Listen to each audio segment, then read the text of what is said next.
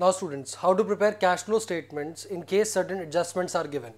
Like in this question, you are given balance sheets which include goodwill, building, plant, debtors, stock and cash as assets. And on liability side, we have equity share capital, we have general reserve in this question. Remember, general reserve is an appropriation. We have profit and loss account and creditors. Plus additional information is given that depreciation charged on plant is rupees 10,000 and building rupees 60,000.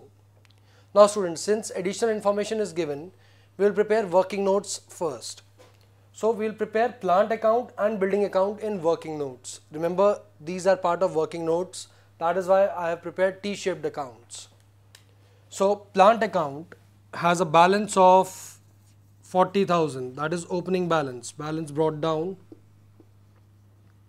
40,000 and by balance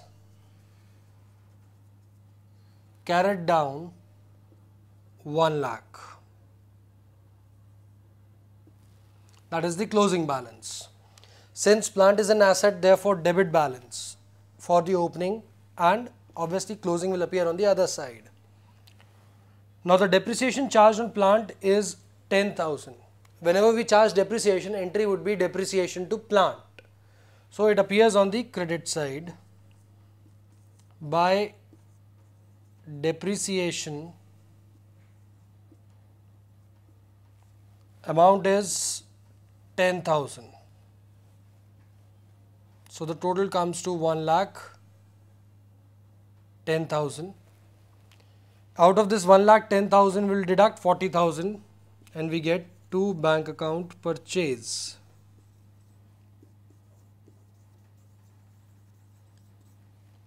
Which is 70,000.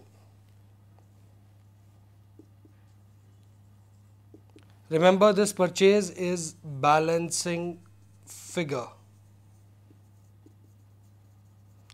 And students, this represents outflow on account of purchase. Now, coming to the second account, that is building account. Again, the very same concept. Building is an asset. It has an opening balance of 80,000 and closing balance of 60,000. So, we will write to balance brought down 80,000 as opening balance, by balance carried down, that is closing balance of 60,000. During the year, depreciation of rupees 60,000 has been charged. So the entry would be depreciation to building. So on the credit side of building account, we will write by depreciation 60,000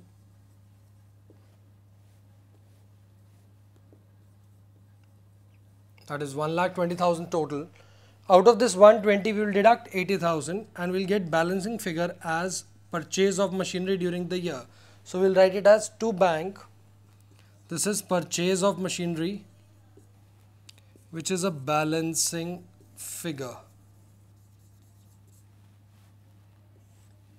1,20,000 minus 80, which comes to 40,000. So now students, in this case, when we have prepared these two accounts, plant account shows an outflow of 70,000 on account of purchase of new plant, and the building account shows an outflow of 40,000 on account of purchase of new building.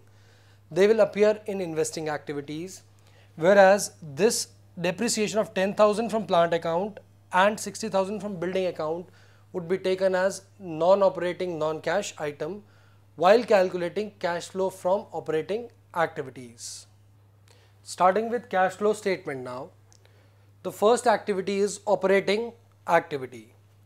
Now students, profit and loss account shows a balance of 15,000 for the previous year, and for current year we have a balance of 24,000.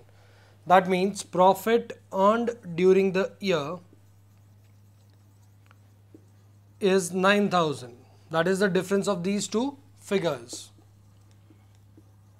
It is 9,000. To this 9,000 we will add all appropriations. In this case we have general reserve, which has increased by 15,000.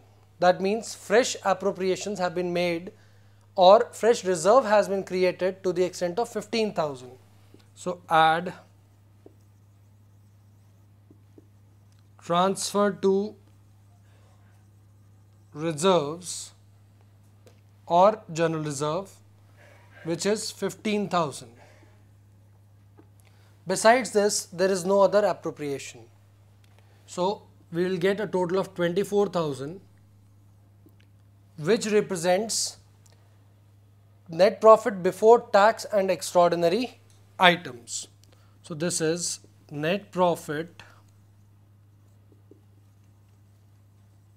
before tax and extraordinary items. Now students, to this value we will adjust non-operating and non-cash items.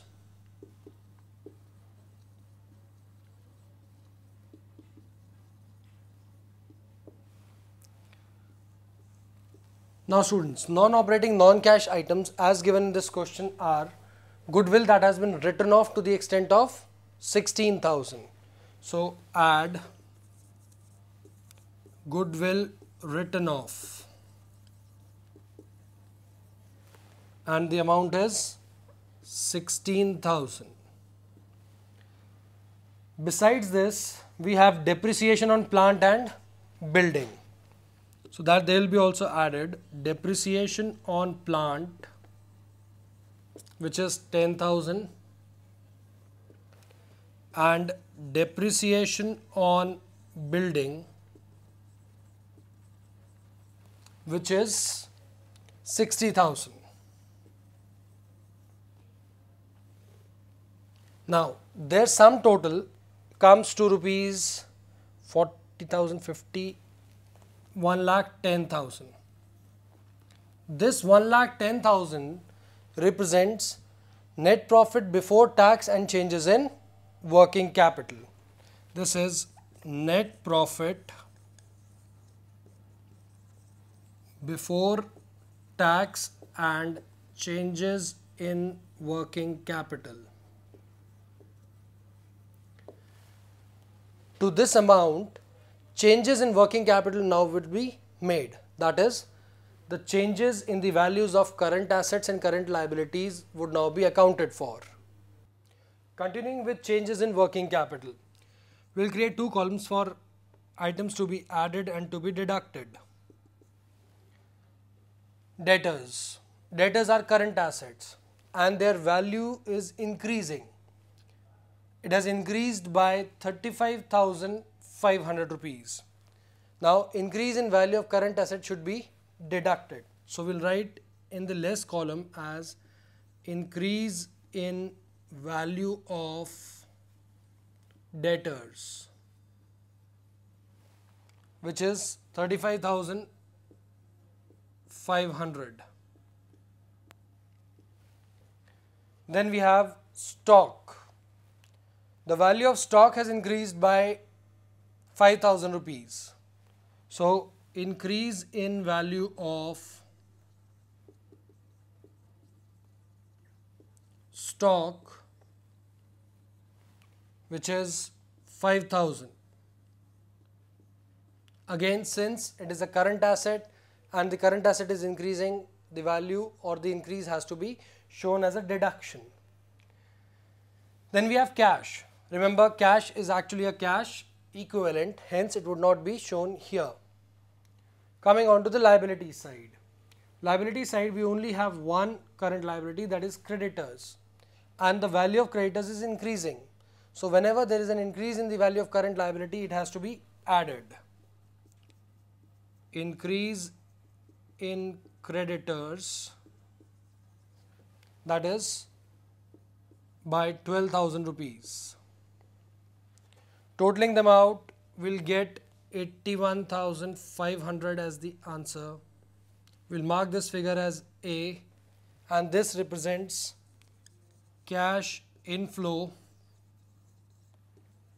from operating activities.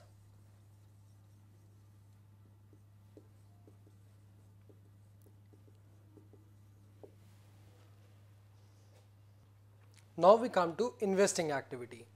Investing activities involve inflow and outflow of cash on account of purchase or sale of long-term assets. So investing activities involves purchase or sale of long-term asset. Now students, in this case, it is only building and plant which can be categorized as long-term assets, and we have prepared their accounts in the working notes. So let us move to building account first.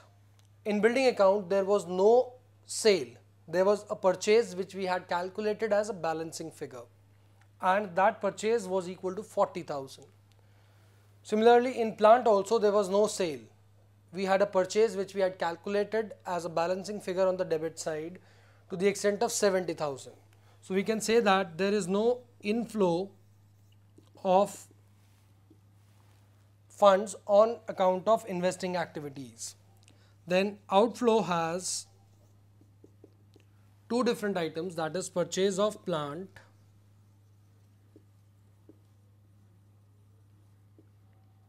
which was, when we calculated, equal to 70,000, and purchase of building which was equal to 40,000.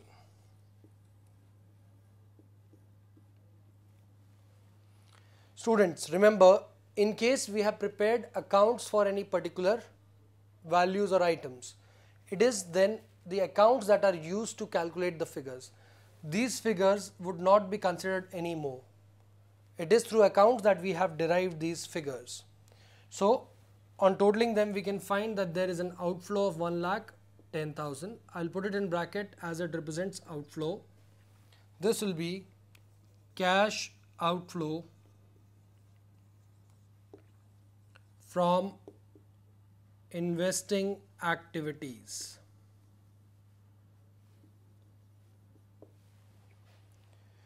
Once we have calculated this, we will now move on to financing activities. Financing activity.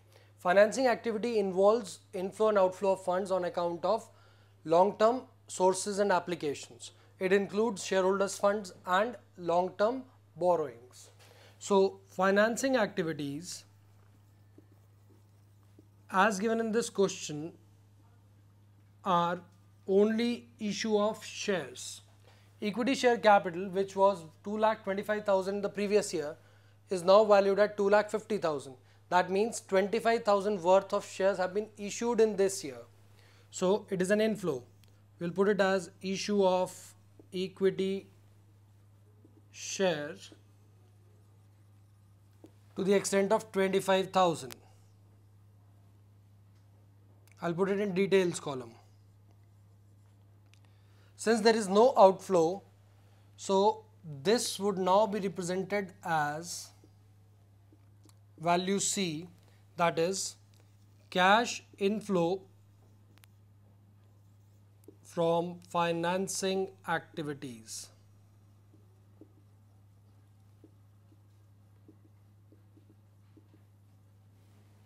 Now students, we have all the three values, that is A, B and C. A represents inflow on account of operating activity, B represents an outflow on account of investing activity, and C represents an inflow on account of financing activity. So let us calculate cash or net cash inflow or outflow. I'll put it in brackets because if it is negative then it is outflow during the year,